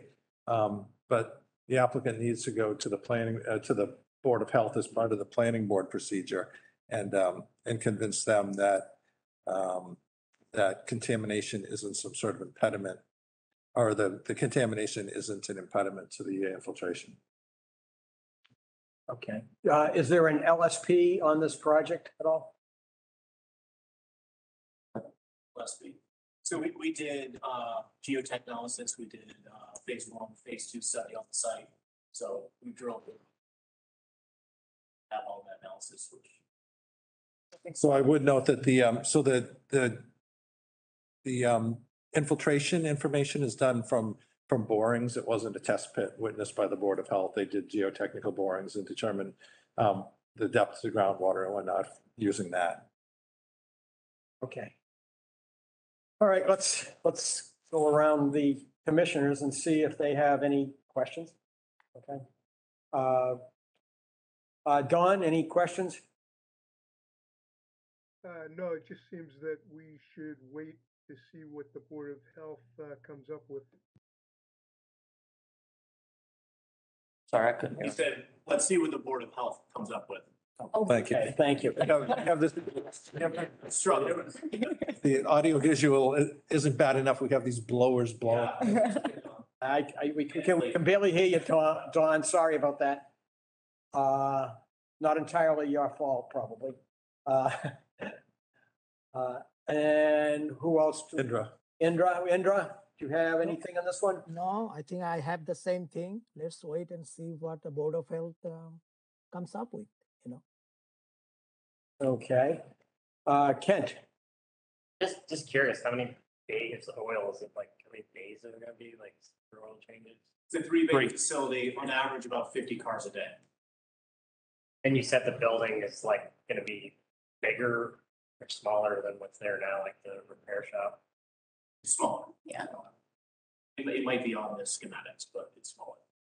There's no like gas tanks or anything, because I mean, it's There's 8 or 9 polyurethane clear oil storage containers that are above grade, nothing's below grade within the site. Everything's gravity fed. There's no pressurized systems. The only drain in the facility is for the restroom. Okay. Ed? Not sure because I was hard to hear. There's in-ground bays, correct? For drainage of oil out of vehicles? Yeah, there's a 30-inch deep trench that's 3 feet wide and about 15 feet long. There's no basements, and there's not a single drain except for that. How are they sealed? I would leave that to I'd have to follow that. I don't know the building code, the right terminology to share with you, but it's made clear that there's a recovery system and nothing is drained. Can follow up. The reason I ask is when they tore down the Sears building at Automotive Shop, they had, people were saying there's nothing that's gonna seep into the ground, and I was watching those shovels while they were there. One spot, I saw oil, but it wasn't bad. Yeah. The fact is, concrete does have openings that something can seep through. I would leave, I'd have to follow up with you. Okay, well, we put it on the list. That's fine. All right, Bill. Just to follow up on what Ed said, how deep are underneath the car, the bay? 30 inches. 30 inches, so the people under there doing the work are like on their hands and knees? I mean, can't stand up? Correct. So, the car will pull in, they'll step down 3 steps, sit on a bench, reach under and drain, and there'll be an automatic drain pan where the car will go down to. And then it's a vacuum system that pulls the used oil to a recovery system above grade. Okay, so they're actually just going down and sitting under there. They're not trying to Correct. stand or anything else. Okay. This brand prototype, they don't want any basements or anything like that. The improvement on this site would be, dramatic, that's for sure. I like the level of planting that I see that's going to go on there as well. Reiterating the question that we had from the previous one, the existing fence around the outside of the property, is that going to stay or are you going to replace it? It's going to be replaced. In the front is going to be a brick fence with wrought iron, brick pillars with wrought iron fence. We've not, currently around the property, I believe there's a chain link fence, and we have not considered what we're going to do with that yet. But the overall intention is to really clean up the entire site, make it look like a national franchise with a lot more greenery than there is today. Yeah. More outbuildings.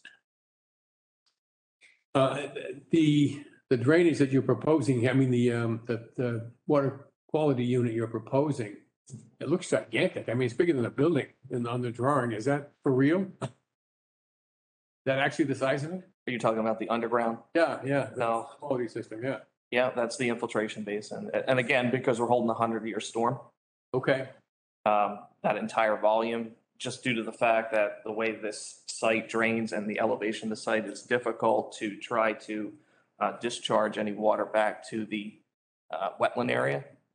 And we're also so close to the street with such a large frontage that we're trying to reduce any kind of flow back out onto Middlesex. So our best opportunity was to infiltrate the water on the site and move forward in that manner. Now, obviously, John brought up a different point, being that if the Board of Health has an issue with that, that may have to go away, right? And what would happen then? Some kind of modification. That's why I was kind of bringing this up, because I was just curious as to what that direction would be, and maybe John could provide some thought on that, or? Yeah, I mean, if you'd be prohibited from infiltrating, you'd have to do detention, some type. I'm sorry? Underground detention. Yeah, just a detention system, but then that would put us back into the situation where we actually need to physically discharge that. Right.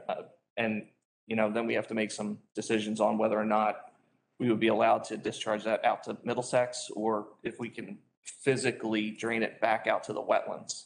on the back end of the site, which would be challenging because you really can't grade the site up any higher than we already have, and get that elevation to be appropriate. So you should try to get in touch with the Board of Health as quickly as possible because they don't that often, and they'll probably have a subcommittee meeting. We've done the drilling, we have the analysis, so we have everything in hand to have that discussion. Yeah. So is this area in a floodplain at all? Parcel is not, there is flood. Parcel is not in a flood? Kinda. No. All right.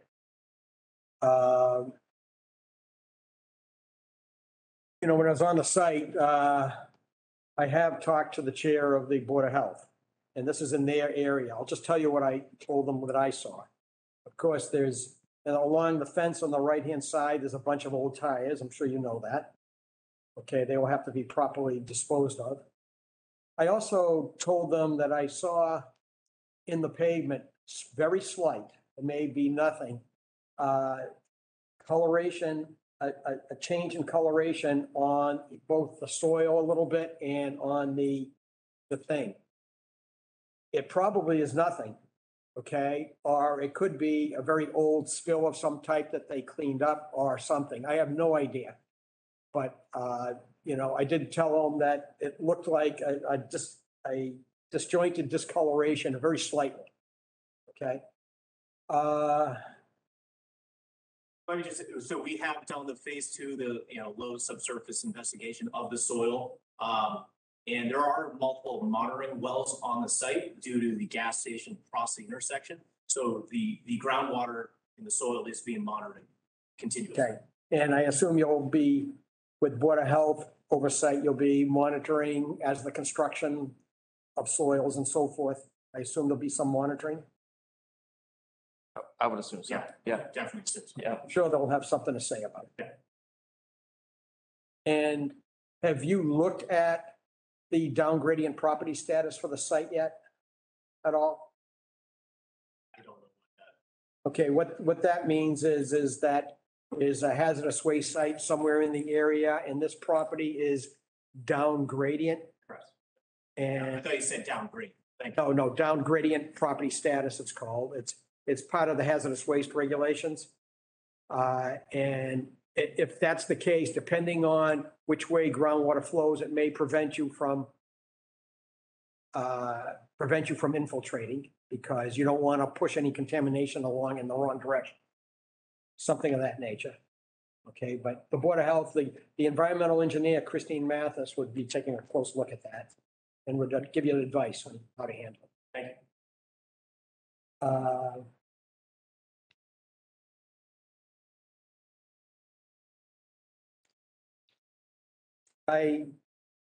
This is a substantial improvement over what's there. I guess I don't really have, if we can do all this infiltration, this would be great for the site, obviously.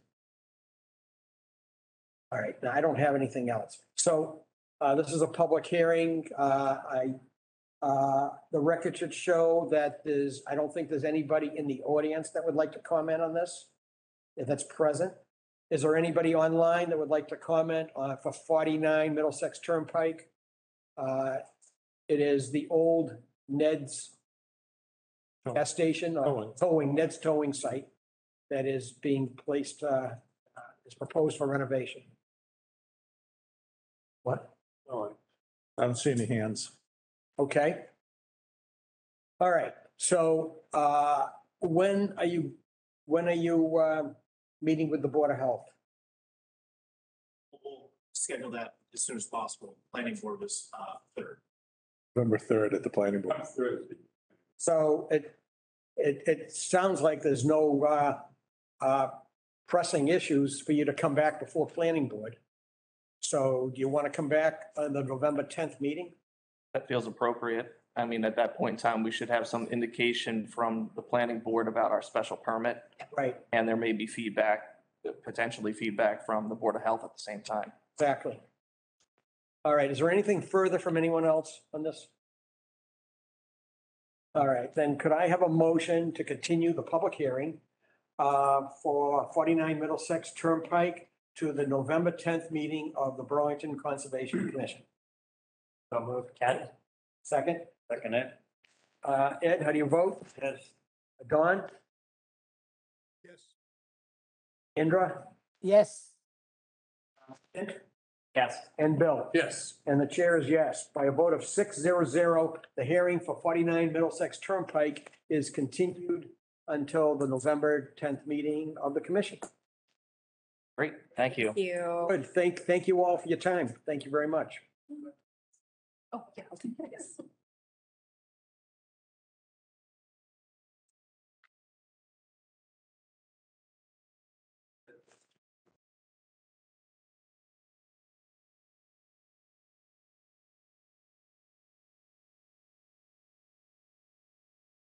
All right, so that was item number 9.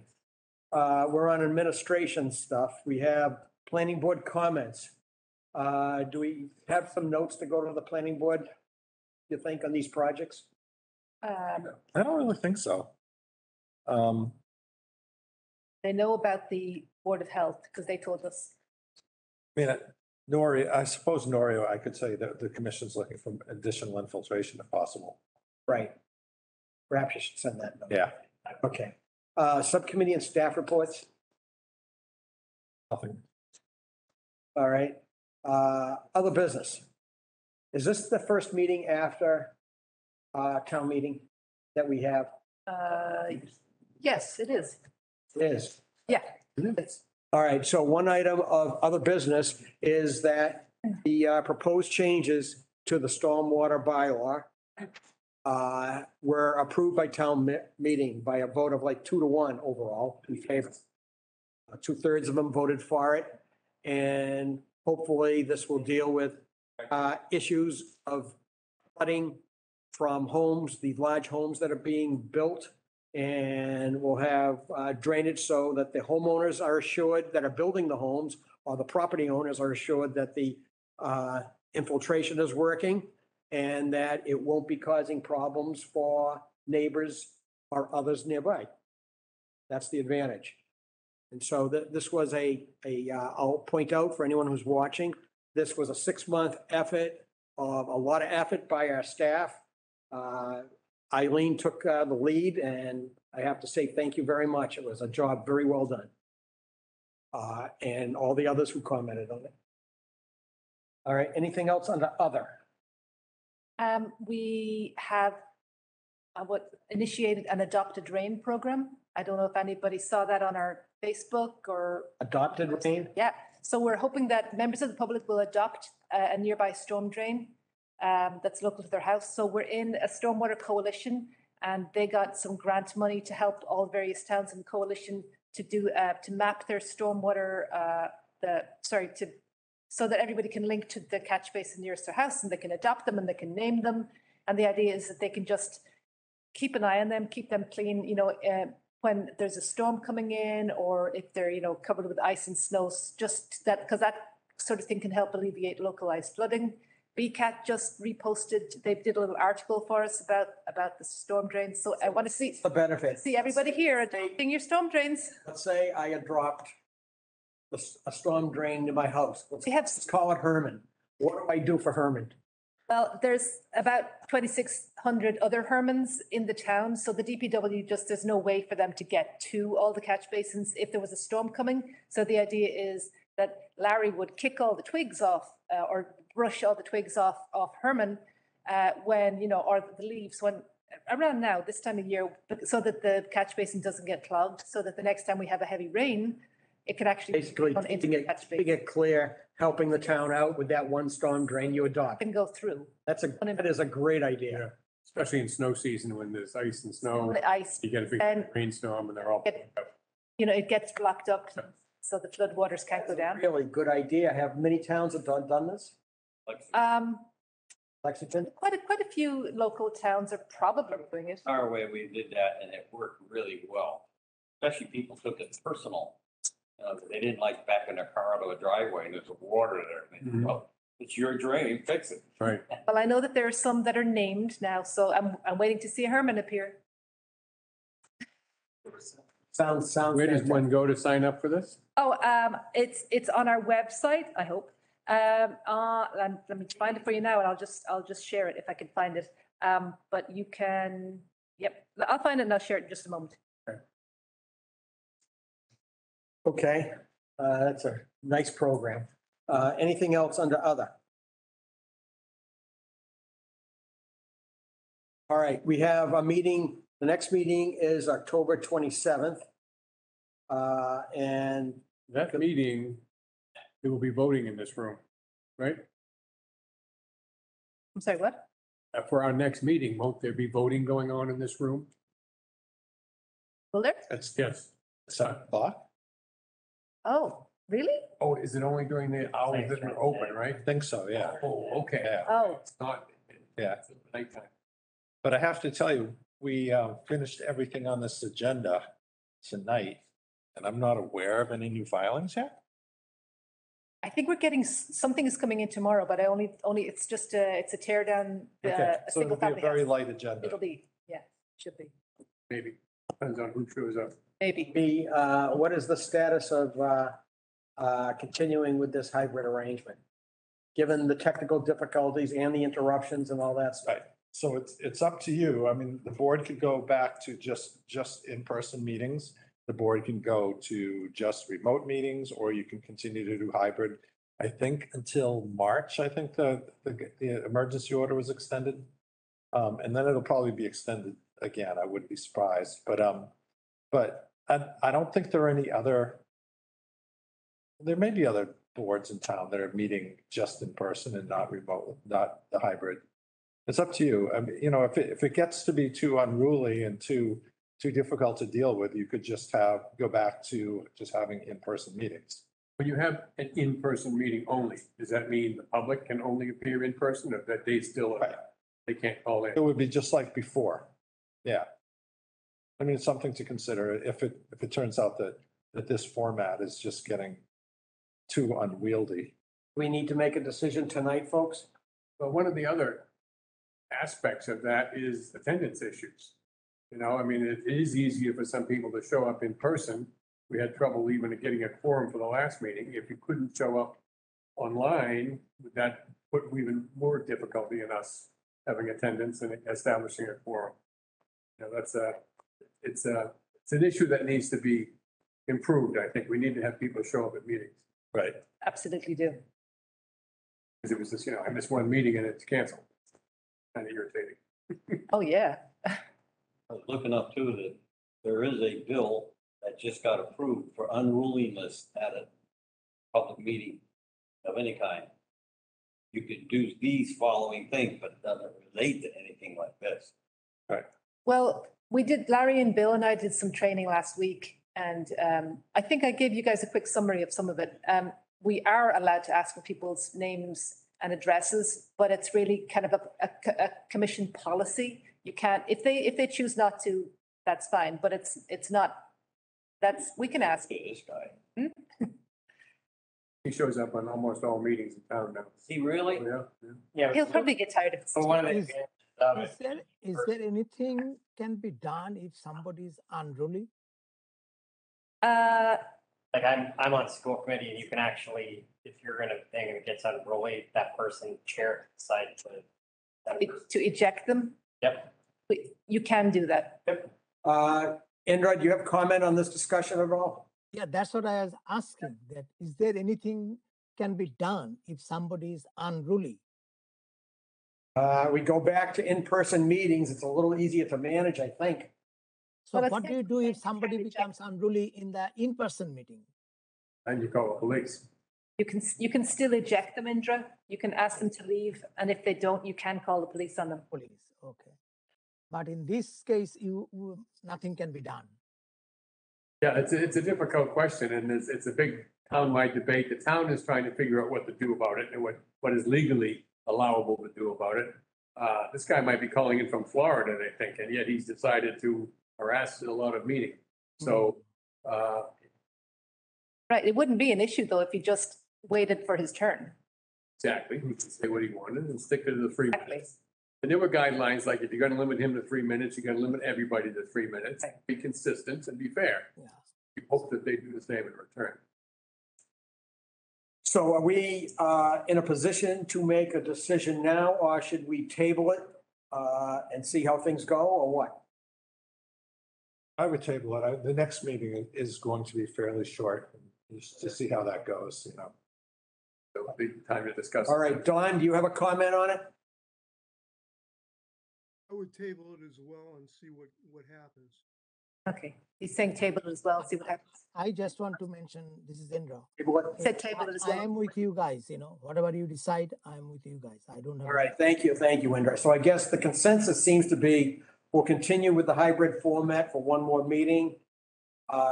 If we end up with either technical or problems with improper participation out of order, then we will decide what to do.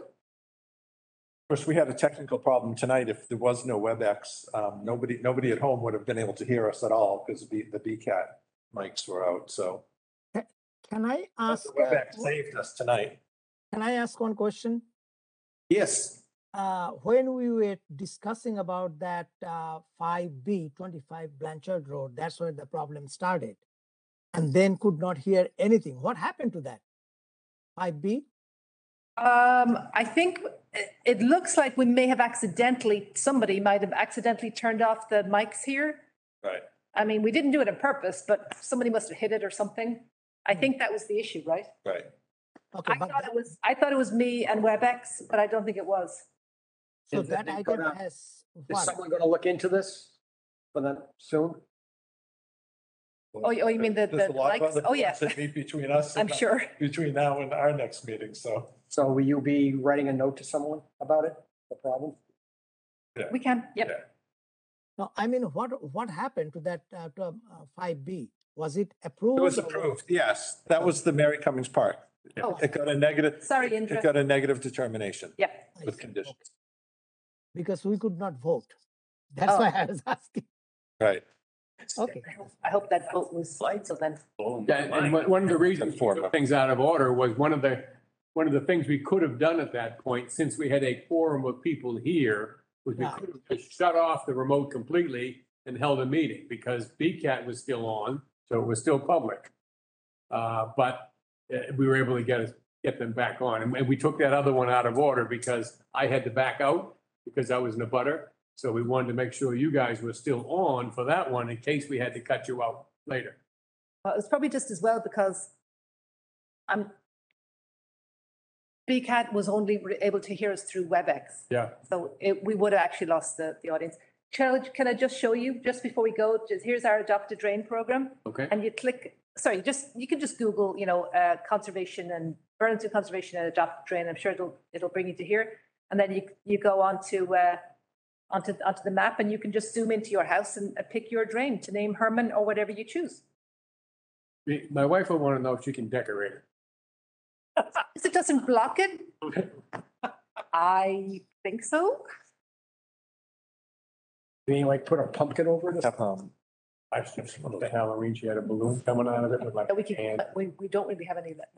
If any, it's only a few because. All right, so the next meeting of the commission is October 27th, 2022. The next meeting is one meeting in November, November 10th, 2022. Okay. Is there anything else before we adjourn? All right, could I have a motion to adjourn this meeting of the Burlington Conservation Commission, please? So moved, Ken. Second? Second, Bill. All right, Ed, how do you vote on adjourn? Don? Yes. Indra? Yes. Kent? Yes. Bill? Yes. And the chair votes yes by a vote of 6-0-0. This meeting of the Burlington Conservation Commission is adjourned. Good evening, everyone. Good evening. Good evening.